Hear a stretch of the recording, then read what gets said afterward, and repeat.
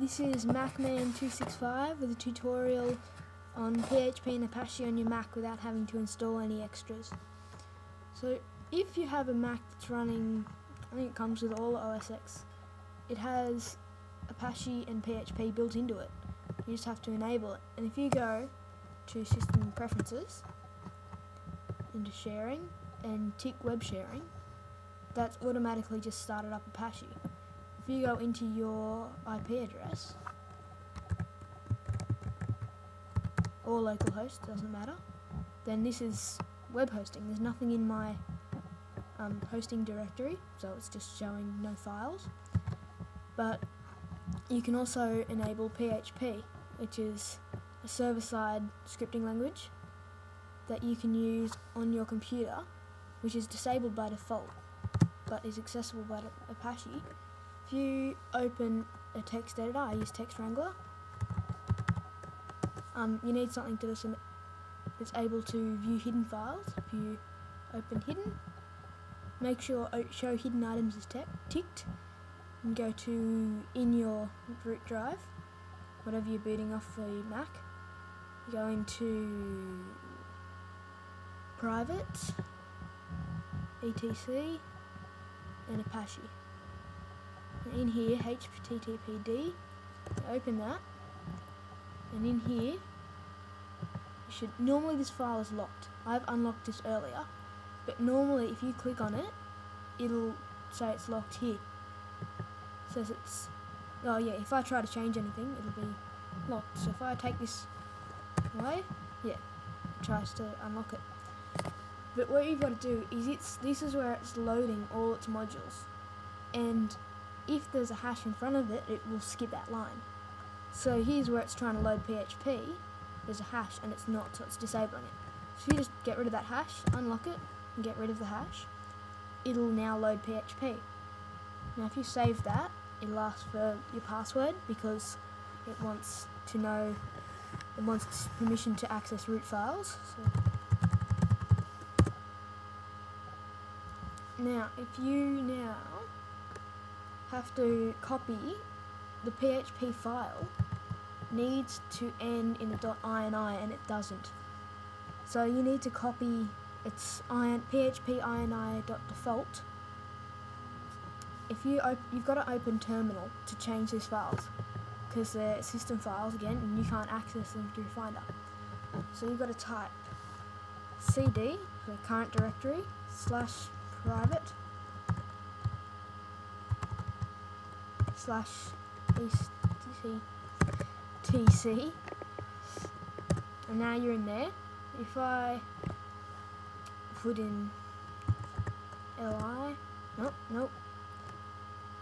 ls, it'll list all the files that are in that directory. I'm going to try and find php ini.default. That's your php.ini file, but it ends in default and you don't want that. I've already got php.ini because I've done this before and I didn't set it back for this tutorial, but you won't have that unless you've already done this. So now you've got to copy your default file to just the plain php.ini, and to do that you type sudo cp for copy php.ini.default,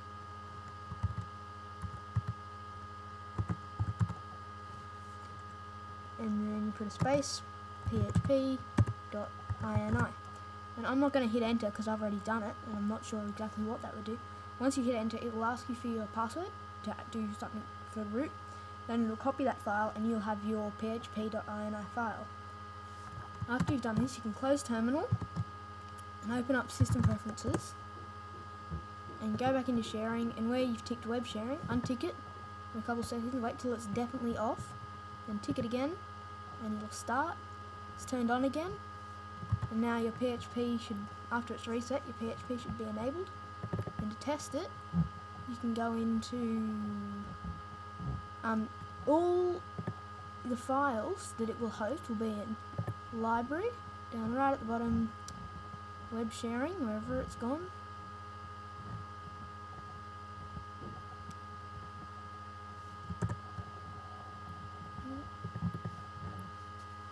Where's my web sharing?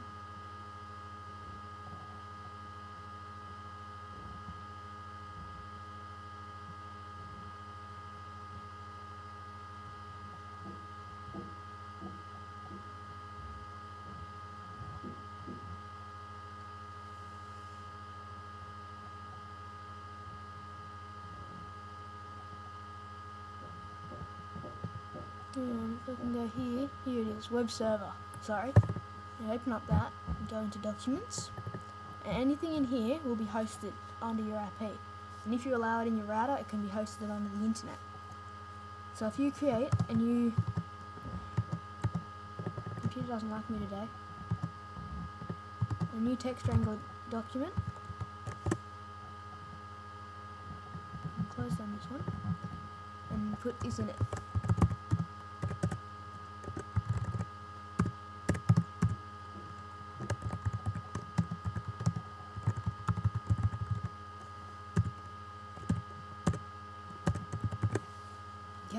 Okay, this is a PHP script that should show you if PHP is working or not. So you save it in your library,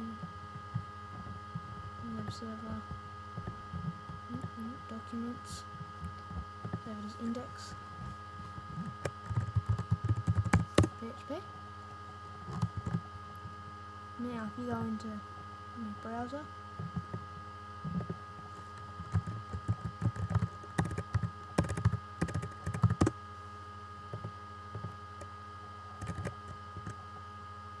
not 926. So it comes up with PHP if it is installed. If it comes up with just the page source, no, sorry, if it comes up with the code you put in, so if it says in it all this, if this just comes up straight in the browser, then something's gone wrong and PHP is not working properly. So you want to try and get that working. But otherwise, just repeat my tutorial if it's not working properly, and comment if you have any issues that you can't work out. Thanks.